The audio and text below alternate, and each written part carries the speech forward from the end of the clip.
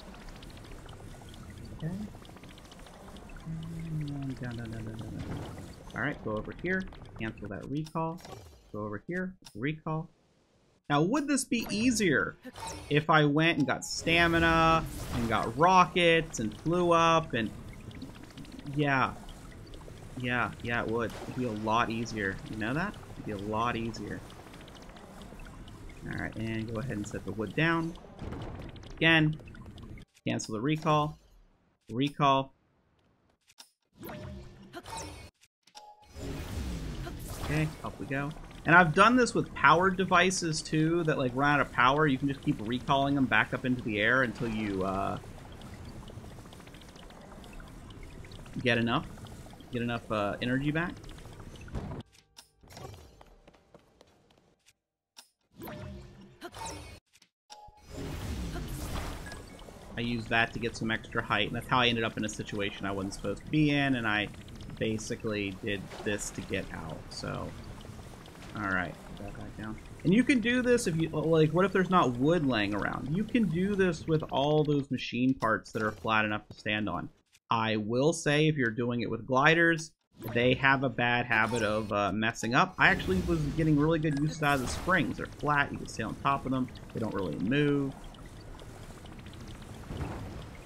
Gotta be a little careful here, because obviously we could hit something we don't want to say the least.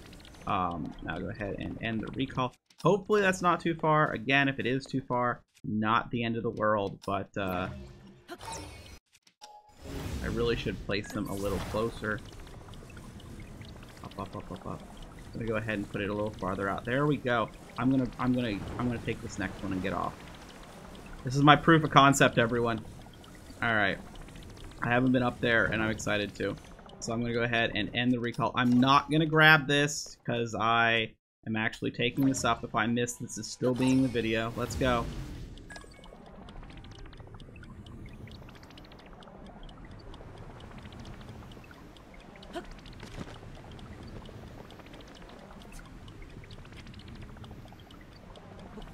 I might not have gotten enough height for the whole thing, but I have reached an area of the castle that you can't normally reach from where I was, and that's enough for me.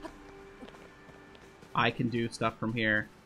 Alright! There's how you get up on Hyrule Castle using 2 pieces of wood using recall.